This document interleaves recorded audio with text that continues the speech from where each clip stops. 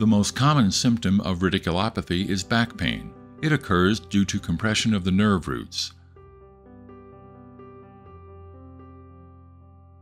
Back pain due to radiculopathy can occur in the cervical, thoracic, or lumbar region of the spine. The location of the pain depends on various factors. Often, lumbar radiculopathy pain can extend into the legs, and cervical pain due to radiculopathy can radiate into the arms. This depends on which spinal nerves are compressed. The nerves extend into the extremities from the spine. In most cases, the pain of radiculopathy increases with movement. The reason for this phenomenon is the compression of the nerve roots during the movement of the vertebrae.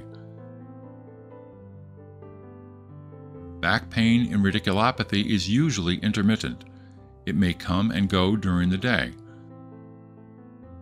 Besides pain, radiculopathy can cause weakness, numbness, and cramping in the legs and arms. These conditions arise due to nerve compression. Please send us your emails to ask@age2b.com.